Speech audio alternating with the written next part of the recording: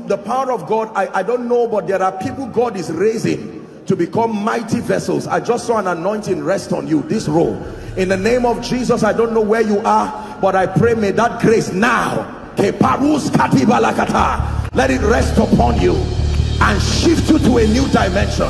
In the name of Jesus Christ.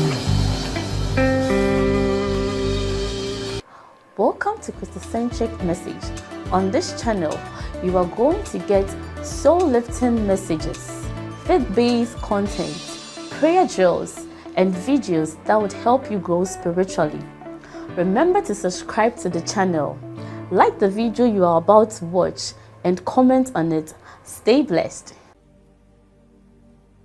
Hallelujah. Is there a biblical basis for the study of Satan? Is there a biblical basis for the study of demons and their operations? Is there a biblical basis for the study of deliverance? Should the believer study the subject of deliverance? Why do we need to study deliverance? At least we know for a surety that Jesus died, he defeated Satan. He said it is finished. We know that today he is seated at the right hand of the Father. We know he has given us the victory. Why then do we have to study Satan? Why then do we have to study demons? Why then do we have to study the operations of the satanic kingdom? Why do we have to study the subject of deliverance? Is there a biblical basis? Now please look up. Let me teach you how to extract the thoughts of God in scripture. Anything is qualified to be a doctrine. I have taught you about doctrines. The word doctrine comes from the Latin word doctrina. It means a predefined body of knowledge that is intended to make a student become something exact. Doctrine. Are we together? And that believers mature in this kingdom through the sound exegesis of doctrine.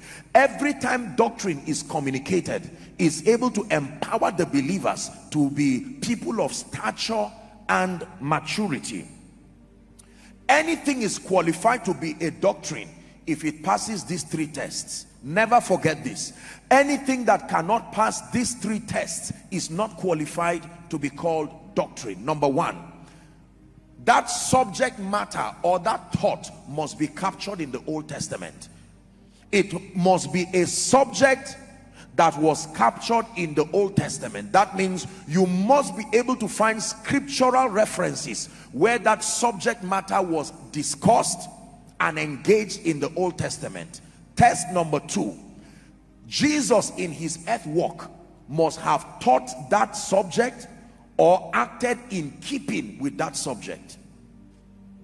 So the first test is the test of that subject being taught or engaged in the Old Testament, and then it must be seen in the earth walk and the life and ministry of Jesus Christ.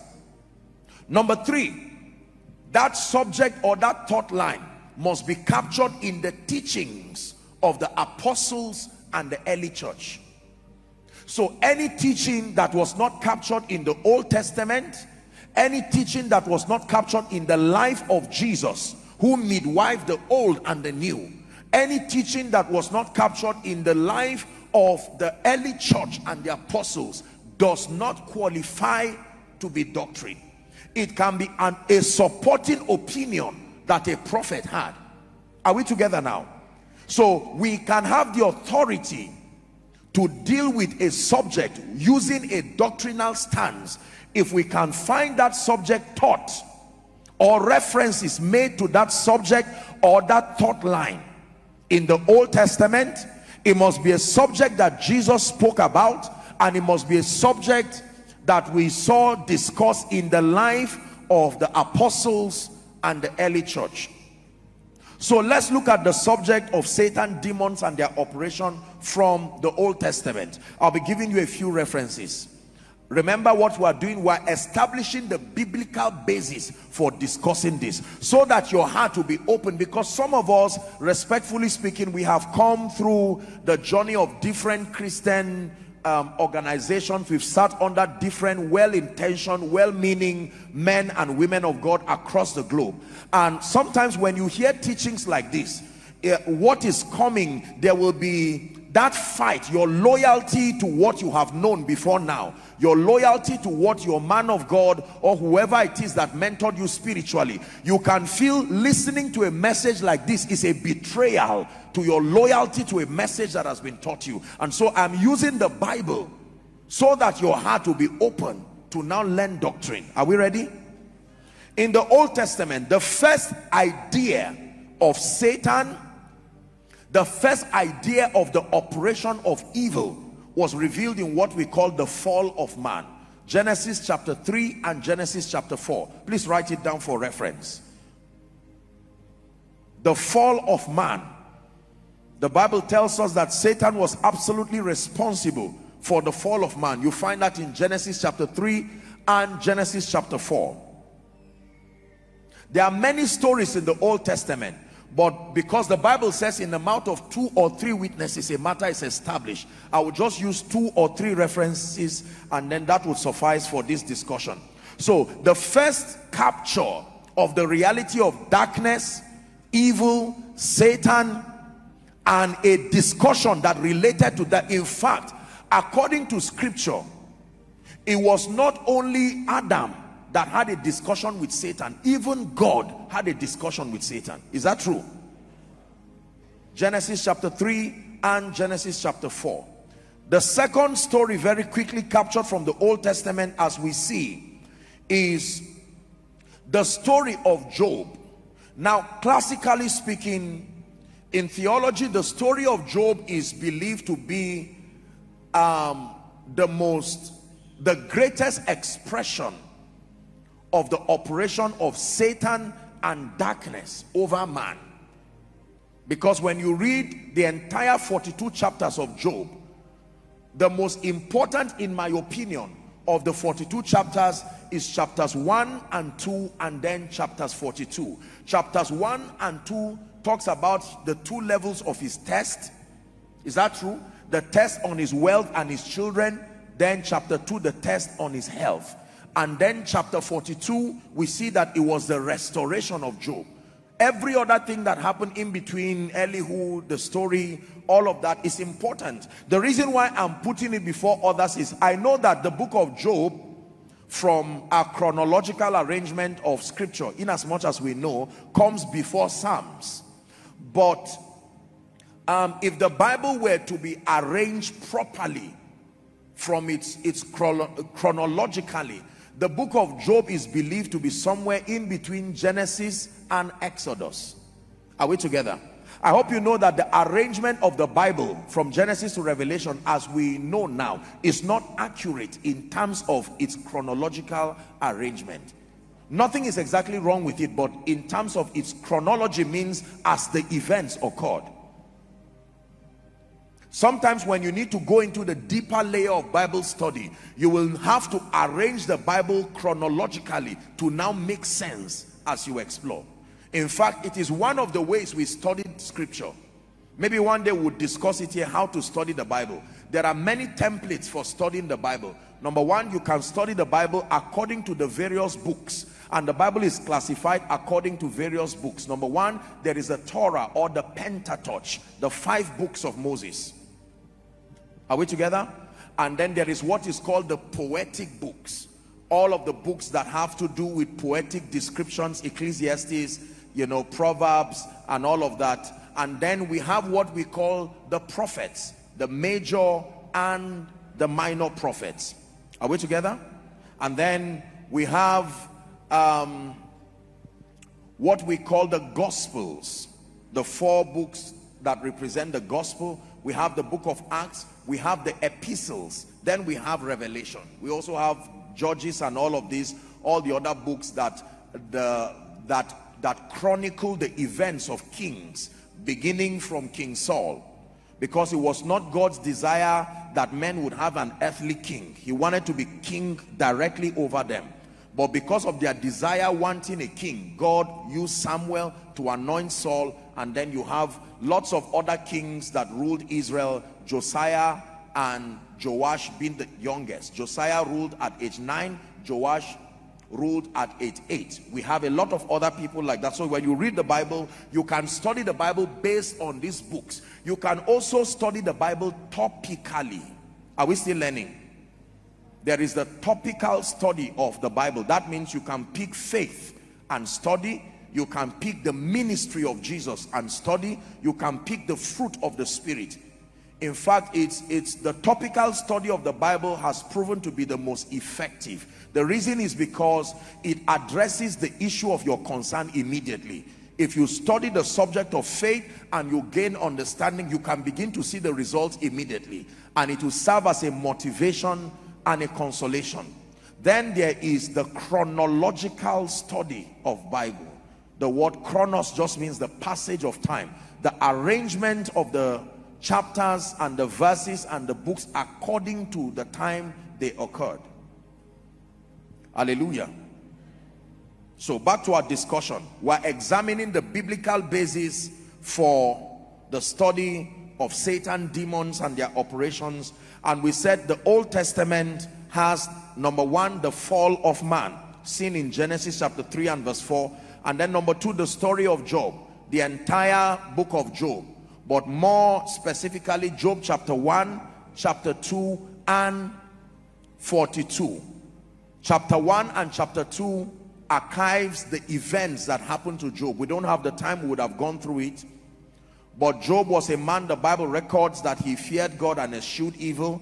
And one day there was a gathering before the Lord. We're going to deal with that because you see, this subject has a lot of schools of thoughts and controversial angles to it. For instance, when you read the book of Job, you will see that as at the time the sons of God went to see God, the Bible says Satan was in their midst. It already uses that name, Satan, for him, meaning he had fallen. He was never called Satan in his glorified state. His name was Lucifer.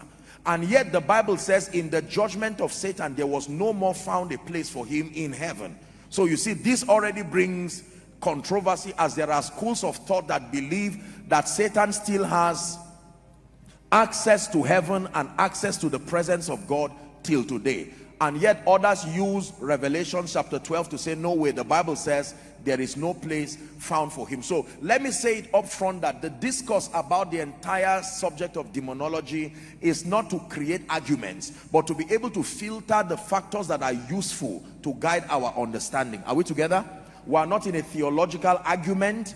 My assignment is to filter the parts that I believe is necessary for our understanding, and then we'll fire on from there. If you're with me, say amen. Amen. So we see the story of Job. Number 3, the third story in the Bible that talks about deliverance, of course, is the story of Israel and their captivity in Egypt. Nothing is more classic than that. Israel and their captivity and the deliverance that happened for them. Now, if you really want to study the context of deliverance, as it were, the deliverance of the nation of Israel, here's how you have to study from Genesis chapter 4 to Genesis chapter 10. It will give you, sorry, did I say Genesis? Exodus, please.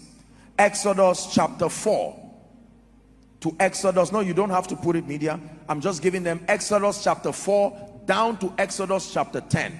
It archives the entire journey. That's where you record the 10 plagues. Remember all the plagues, because Moses departs from the presence of God and he goes to Pharaoh, and now he keeps returning, bringing one plague after the other. But then when you want to study the story of the deliverance out of Egypt, you begin your study from Genesis 13 verse 17. Genesis 13 verse 17 down to Genesis 14 verse 31. Genesis 13 verse 17 down to Genesis 14 verse 31 gives you the complete story of the deliverance from Egypt and ends with the Red Sea. Hallelujah. So from the Old Testament we see that the subject of Satan and evil and the deliverances that follow was not hidden. The fall of man, we see Satan there. The story of Job, we see Satan there, and then we see deliverance and Israel and their captivity. Now let's go to the life and ministry of Jesus quickly. So we have passed test 1 based on the doctrinal requirements to be able to study and teach any subject from a doctrinal standpoint. We see that in the Old Testament. Now in the life of Jesus, is there anything that relates to Satan, relates to his works, and relates to the subject of deliverance? Number 1, the temptation of Jesus. I can list almost everything there, but then just for reference, the temptation of Jesus. We find that in Luke chapter 4 from verse 1 to 3. Please give it to us. Luke chapter 4, 1 to 3. Then write 16 to 22. Luke chapter 4, 1 to 3. Then 16 to 22. Let me just read 1 to 3. The Bible says, and Jesus, being full of the Holy Ghost, returned from Jordan and was led by the Spirit into the wilderness. We're reading to verse 3. Being 40 days tempted of who? 40 days. Jesus tempted of the devil. And the Bible says in those days he did eat nothing, and when the days were ended, he was afterwards hungered. Verse 3. And the devil said to him, if thou be the Son of God, command this stone that it be made bread. Let's read verse 4. And Jesus answered him. Who did he answer? And said, it is written that man shall not live by bread alone, but by every word of God. So you read that and you find out that Satan came to Jesus, and he came to carry out his ministry of deception, his ministry of destruction, and Jesus did not ignore Satan. If Jesus did not ignore Satan, we shouldn't ignore him. Jesus would have said, Satan, I don't have any business. I am the word of God. Let me focus on my Father's agenda. Jesus turned to Satan and spoke to him. He said, it is written. Number 2, Jesus himself taught deliverance. Matthew chapter 12, please. Jesus taught. Among the many teachings, Matthew chapter 12, let's begin from verse 43 for sake of time. Here's what Jesus taught. Jesus himself taught about Satan and the fact that there was something about Satan he wanted us to know. He said, when the unclean spirit is gone out of a man, he walketh through dry places, seeking rest and finding none. Who is giving us this information? Jesus. Next verse. Then he saith, I will return into my house from whence I came out. And when he is come, he findeth it empty, swept, and garnished. Next verse. The Bible says, then goeth he and taketh with him 7 other spirits more. That means there is a structure. Jesus is the one showing us that all spirits are not the same. Jesus uses the expression more wicked. That other spirits are more wicked. 7 others more wicked than himself. And the Bible says they come together as a team and they enter and dwell there. And the last state of that man is worse than the first. Look up. So when a man's later state is worse than the first, what is the diagnosis? It's in your Bible. That means the devil can afflict a man, the devil can bring a condition, and from a physical standpoint you will find out that the condition is deteriorating. Jesus is saying, let me give you perspective to that. Something may have happened that can translate into that worsening situation. Are we together? Jesus himself taught on the subject of deliverance. Jesus administered deliverance himself. He didn't just teach, he administered deliverance. We'll look at a few scriptures. Luke chapter 8 from verse 26. Please write it down. Luke chapter 8. The Bible says they arrived at the country of the Gadarenes. This was the story of the madman in Gadara. Well, since we've started, let's just read it. We're reading, it's a long reading to 39. Let's hurry up very quickly. Verse 27 now. The Bible says, and when he went forth to land, he met out of the city a certain man. Certain man means it was not a parable. That man really existed. Are we together? Which had what? Which had, you see the word devils there, it means then that the word devil is not just the name of a person. It's a generic description. It's a character. Are we together? He says that he met a certain man who had devils. How long? So we see from this scripture that demons can remain for a long time. Time does not drive demons. And were not clothes, neither abode in any house, but in tombs. When he saw Jesus, he cried out and fell down before him, and with a loud voice he said, what have I to do with thee, Jesus, thou Son of the Most High? That means demons are intelligent. Did you see it there? They called Jesus by an accurate description of who he truly was. There is intelligence with demons. I beseech thee, he said, torment me not. For he had commanded the unclean spirit to come out of the man. For oft times it had caught him, and it kept bound with chains, and he was kept bound with chains and in fetters, and he brake the bands and was driven of the devil into the wilderness. And Jesus asked him, saying, what is thy name? And he said, Legion. This is an information, because many devils were entered into him. So the Bible here reveals to us that multiple demonic spirits can coexist in a single human entity. Are we together now? That it is not only one spirit per body. As many demons, as many as a legion. These are very important information. 31. And they besought him that he would not command them to go out into the deep. And the Bible says, and there was a herd of many swine feeding on the mountain, and they besought him that he should suffer them to enter into the swine. That means it is not only human bodies demons can enter. What else did they enter?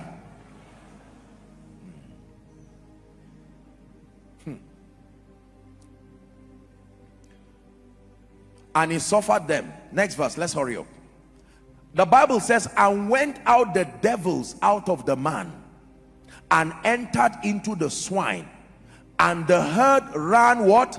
Violently down a steep place into the lake, and were choked. I'll show you why we're reading. 34. And when they that fed them saw what was done, they fled and went and told it to the city and in the country. 35. Then when they went out to see what was done, everybody see that there are levels of deliverance. Now this man, the spirit had left him. Is that true? But see what else they found. They came to Jesus and found the man out of whom the devils were departed. What was he doing? Sitting where? At the feet of Jesus. That is another level. The demons had left him, the man would have gone, but the Bible says his place of security was to sit at the feet of Jesus. And now something was happening to his mind, in his right mind. So the spirit leaving him was not all it took. It took him staying with Jesus and then sitting at the feet of Jesus. And as a result, something was happening to his mind. His mind was becoming right. I think we can stop there.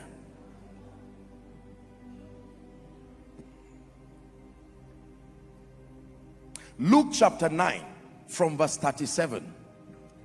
Jesus administered deliverance himself. The Bible says, and it came to pass that on the next day, when they were come down from the hill, much people met him. This is Peter, James, and John, the Mount of Transfiguration. The Bible says, and behold, a man of the company cried out, saying, Master, I beseech thee, look upon my son, for he is mine only child. Look how wicked the devil is. And lo, a spirit taketh him, and he suddenly cried out, and it teareth him, and he foamed again, and bruising him hardly departed from him. And I besought your disciples to cast him out, and they could not. Everybody should be able, don't rush media, let's work together. Go to verse 40. Everybody should be able to cast out demons, but unfortunately, not everybody is able to cast out demons. Potentially, you would think everybody should be able to cast out demons based on the authority of scripture, but in experience, although these guys were the disciples of Jesus, we see that it takes more than just being with Jesus to have the ability to cast out demons. They were not rebels. They were people who were walking with Jesus. And yet the Bible says, I besought who? Thy disciples to cast him out, and they could not. Verse, we're reading to 43, 41. And Jesus answered, said, O faithless and perverse generation. Jesus is telling us what was wrong now. How long shall I be with you and permit you, he says, bring the son. I love Jesus. That after this discussion, that's what you will say too. That when you go somewhere and they tell you our family, everything, you say, bring that family. I found something. Bring the son hither. Verse 42. And as he was yet coming, the demons know who is who. As he was yet coming, before he came to meet Jesus, the Bible says the devil threw him down and tear him, and Jesus rebuked the unclean spirit and healed the child. Two things happen: one, deliverance; the other, healing. Are you seeing that now? So that man was not just, he was not just demonized. There were two conditions, meaning that behind most sicknesses are spirits. Just ministering healing alone, you may find out that your venture is frustrating. Most times in scripture you will see Jesus casting out the spirit influence, then releasing the power of God to correct the bodily deformity that that spirit caused. Are we learning now? He rebuked the unclean spirit and healed the child and delivered him again to his father. Last verse. And they were all amazed at the mighty power of God.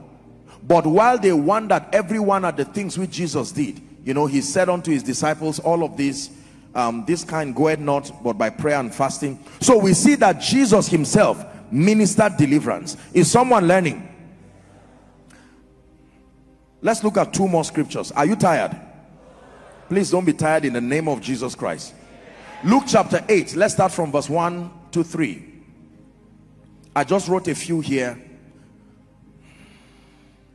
And it came to pass afterwards that he went throughout every city and village, preaching and showing the glad tidings of the kingdom of God. And the 12 were with him. Verse 2. The Bible says, and certain women which had been healed of evil spirits, and healed of what? Evil spirits and infirmity. And among them there was a woman called Mary of Magdala, or Mary Magdalene. How many demons came out of her? The Bible even will list it. Don't be afraid. There is the imbalance part, so you can trust me. I'm a good pilot. We will arrive safely in the name of Jesus Christ.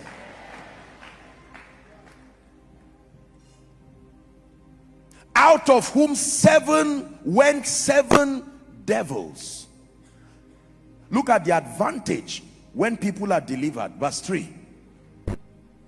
And Joanna, the wife of Chuza, Herod's steward, and Susanna, and many others, the Bible says, which ministered unto him of their. That means there are partners, there are helpers that the devil know that will stand with you and stand by you, and this spirit will stop them. It was on the strength of their deliverance. If you are wondering where Jesus got money from, read your Bible. The Bible is saying those women that have been impacted, they have been delivered, they went back and did whatever they did, they had results, and they returned back Man of God, this is the most scriptural way of funding for ministry. That you change lives, you impact people, they go back, not everybody will be too grateful to ignore you. If people are really changed, 7 demons out of this woman, and she went back with her sound mind, and she said, no, I will not forget the man that was used to save me and deliver me. And the Bible says they came and ministered to him. When you are not changing lives and you want people to bless you, in my opinion, it's not sincere. I can almost look at it as fraud. In as much as you don't pay a man of God, you can't pay for the anointing. But I'm saying sincerely, let me give you a secret. Spend your life blessing people, not anticipating that you're blessing so that they will give you something. Let them have genuine results in their lives and leave them to surprise you. It's cheaper than manipulation. So if you are finding out why Jesus and how Jesus became so blessed that he had a treasurer, it's not superstition.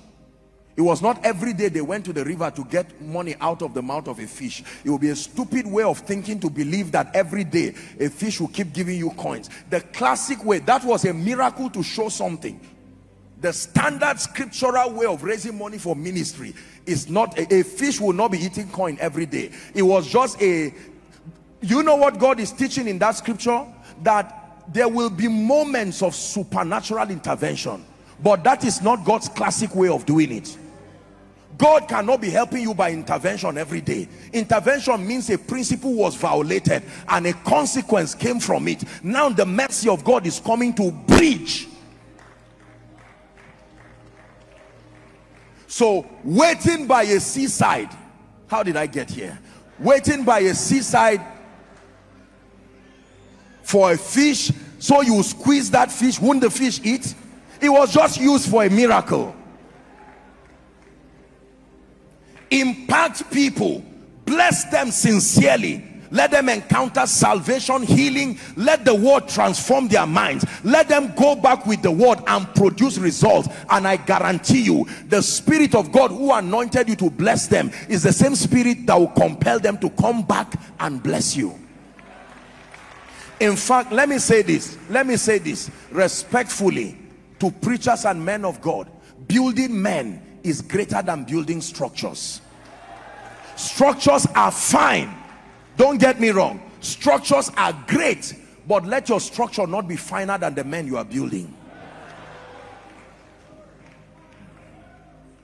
A building can be destroyed. Government can bring a bulldozer in 5 minutes and collapse everything, but you build men and the men will build the structure. And if it falls, they will build it again. And if it falls, they will build it again. Dearly beloved, I hope you were blessed by this message. Do not keep the video to yourself. Share to as many as you can to help them bless. Check our homepage for more of our messages. Subscribe to the channel, comment on it, like it. See you on our next video. Bye. Pray for your destiny.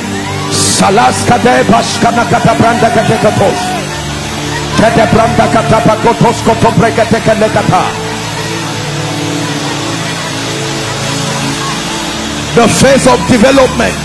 Lord, grant me the discipline